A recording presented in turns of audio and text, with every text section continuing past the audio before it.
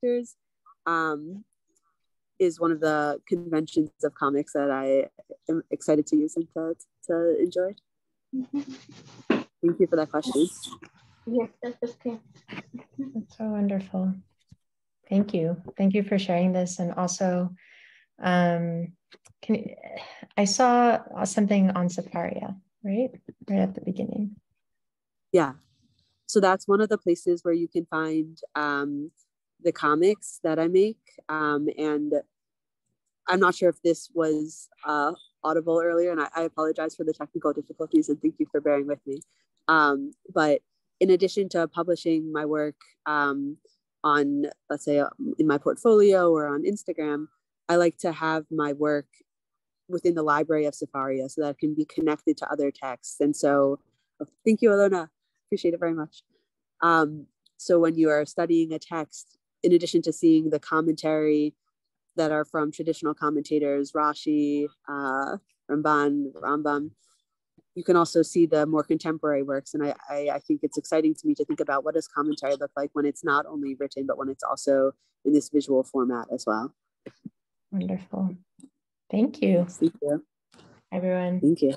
Say thank you to Estee for that. You can find out more information over here on esteeellis.com, and then also find out more about the Chavruta experience with the Amen Institute and review that Chavruta debrief through the articulation. So thank you so much. We're gonna go through the slides and move on to the next Chavruta that Rabbi Jason Herman had, and that's with Debra Band. And would you like me to read anything about a biography? I'm telling people to go and look at the website so we have more time to actually look at your artwork. Oh, sure, that's fine. That's fine. Okay. I mean, if you want to do a bio or something, that's okay too. But whatever you think works best. Okay. If there is something important, I would say just mention it afterwards, and I would love to just get into your work that we can. That's great. Do. Lovely. That's wonderful. It's really great to be here this afternoon. I'm so grateful to Dvir and to you for organizing this, and it was a real treat to have the occasion to do a deep dive into Vayechi. It's been very exciting. So let me tell you a little bit about the painting that's resulted from this collaboration. I should say Rabbi Herman wrote a wonderful Dvar Torah. He and I tended to focus on rather different things. And unfortunately, given the vagaries of software, I've been unable to pull up my copy of his Dvar Torah because I was going to pull some ideas from it. But I'm not at home right now. I didn't have access to my paper copies, and Microsoft Word decided not to accept that format anymore. Anyhow, so let me tell you a little bit about this painting. Much of my work, which is apart from hundreds of ketubot and several illuminated books of biblical text, each of which has been a collaboration with major scholars, they all begin with extensive study of the academic Bible studies and the Midrash, lots of rabbinics. And for 30 years, I've been working on building a Jewish visual symbolic vocabulary to express abstract values with images drawn a lot from Midrash. I haunt archaeological museums, particularly the Israel Museum and the British Museum, for artifacts of the biblical era and many other periods of Jewish history. And these can embody the abstract ideas and values that are raised in the biblical text. Jewish arts have always been a little thin on this, largely, I think, because we've had such a high degree of literacy and so didn't need to learn our religion through pictures. But in this very visual internet era, I think visual symbolism has a really dramatically increased importance. And I've brought all of this to bear on this interpretation of Vayechi. Now, the motion in Breshit is something that's just amazing to me. The book begins with creation of all matter and gradually narrows its focus down to one family and then one man, Yosef, and preparing us to burst into the broadening out of our tale with the creation of the whole nation of Israel, not one family, at the beginning of Shmot. And Vayechi is the turning point of this motion. And it's really fascinating in that. To me, it's striking that Yaakov's evaluation and prophecy, we talk about it being his blessings. They're not so much blessings if you read them. They're clear-minded, sharp evaluations and prophecies about his son. And they're offered here, not just his simple love and ambitions for them, but a clear-eyed, sharp evaluation of them as men, ranging from the ruthless to the euphoric. The focus on justice especially strikes me. And indeed, this aspect caught the attention of much rabbinic discussion in Breshit Rabbah, which is the main collection of Midrash on Breshit. In this painting, following the lead of the Midrash, I interpret the Parsha's very subtle ideas of justice and judgment, and our ability to course correct or not, following our mistakes. Micrography presenting the entire text of Vayechi winds and flows through the painting, and it flows because, of course, one of the most frequent metaphors in all of Tanakh compares Torah to flowing water. And beginning at the top, we see Kabbalistic ideas of God's creation of all matter, with God hidden from the material world by a firmament of cloud. I've encountered these ideas in the classical Kabbalistic writings of Meir Ibn Gabbai. I'm presently working with Art Green and the astrophysicist Howard Smith on a book of Ibn Gabbai's analysis of the mechanics, the mystical mechanics of creation. And below the clouds, we see a scale heading down into the material world. Let's see, where am I? Yeah, and the scale represents Jacob's, so I'm getting myself confused here. The scale protrudes down into the material world, and we see on it the judgment of the sons, Yaakov's judgment of the sons. We have Jacob's evaluation of his sons' characters, their sin and their promise. And this is the complexity of the future nation of Israel that will flow into the future and become us. The scale's balance offers the blessing, may you be like Ephraim and Manasseh, with which parents now bless their sons. The swinging pans hold imagery of the son's deeds and Yaakov's clear-eyed judgment. Sin is at the left, which is the Kabbalistic side of God's harsher attributes, outweighed by goodness at the right, the side of God's gentler attributes.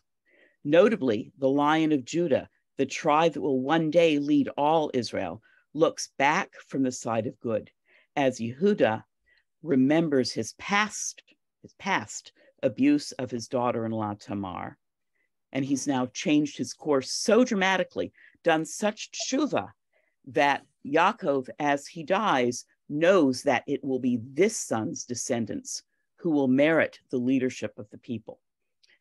The micrography ends at the bottom, you can see, with the word chazak, be strong, whose painted letters anticipate the temple's golden menorah. You can only see it in small parts there. It's still obscured. And this menorah, of course, is the one that Yaakov's distant progeny will one day light in the temple. Now, this is a fun piece here. You can see that palmette border that goes around the painting. This is adapted from a little ivory furniture plaque in the Israel Museum that is exactly contemporary with the building of Solomon's temple. And it was found in the remains of a palace probably about 50 miles away from Jerusalem. Palmette designs, if you think back to Malachim, to kings, Palmette designs figure among the decorations described for Solomon's temple in Malachim, Kings, in Chronicles. And although there are hundreds of these patterns around the Mediterranean for 2,000 years, there's strong art historical reasoning to think that it's this particular pattern that was found so close to Jerusalem that's contemporaneous with the building of the temple, that may be very close to the one used by Solomon's designers. And for many years, I've used this motif to prefigure the temple, which was, of course, the ancient focus of divine energy on earth, and to which the heritage and value of justice that Parshat Vayechi brings to us leads. So there we are. I'll be happy to take questions. Incredible, so detailed. So the micrography, the entire parsha that's outlined here is fabulous. Yeah. And I got it all in. Incredible. So now I should have said also that you can see the little plant things on either side of the word chazak at the bottom. These are classical Egyptian presentations of papyrus plants. And of course, papyrus is what Moshe would have learned to write on. This was the paper of the day. So, and it also needs water to grow. It's a rush that grows at the edge of water, at the edge of the Nile. Gorgeous. Okay. Any questions from our group of listeners? Amazing. Beth? I think it's amazing. It's beautiful. And it's so detailed. I'm really just curious how long it took you to get it done. I'm used to saying the little brownies actually come and do my work at night. And of course, it takes no time at all. I think I was probably working on this. My guess was probably about 10 days. It's the micrography that took a long, long time. So I was doing this in the middle of 2 book projects, so didn't have a whole lot of time to waste. So yeah, but it was a treat to do this. This is not a parsha that I had really explored in great depth before, and it's just so rich. I mean, these values of justice are both personally, the notions of how we do tshuva, and the value of justice and honesty and clear-minded evaluation of even the people we love is just so critical in our world, both privately and publicly now. It was great to have the chance to explore this. What a wonderful, wonderful explanation, and what a glorious piece. Thank you. I was wondering, the fox there, what does the fox represent? Was it Shimon or Levi? I forget who the fox is. I mean, there's something there for each of the tribes. I honestly forget offhand, but I can recognize the lion is there, the snake is there, Yehuda leaning over a bed with a woman in it is there.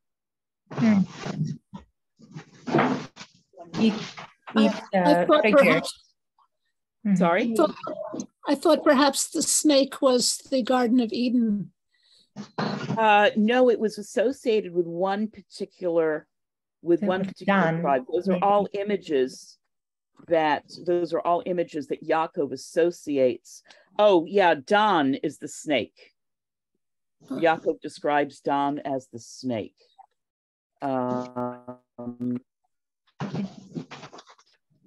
But yeah, I worked expressly because so many of them are just so unexpected.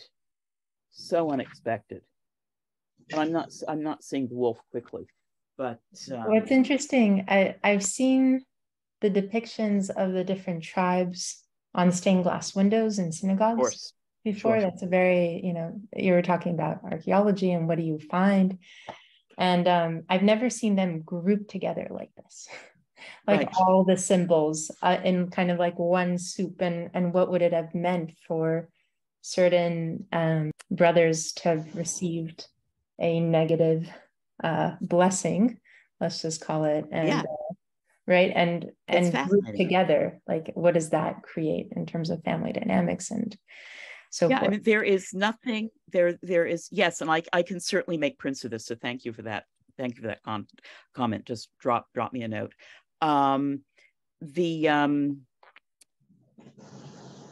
It's, you know, we talk about these because we want to be nice and a little bit sentimental, and always honoring of Yaakov's wisdom.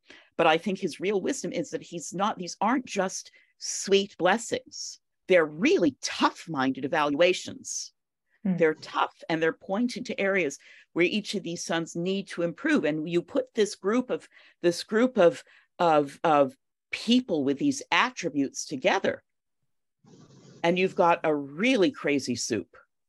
And if you look forward to so many of our deeds, if you look even just as far as Shoftim, you see so many of these harsher and more wonderful attributes coming out. Absolutely. Wow. Thank you. We have come to the next presentation and the end of this one, but I really encourage everyone to take a deeper look into this piece, because there's so much that's here. It's like finding hidden gems in all corners, and it's just tremendous. Thank you. Thank you. Thank you. It's been a pleasure.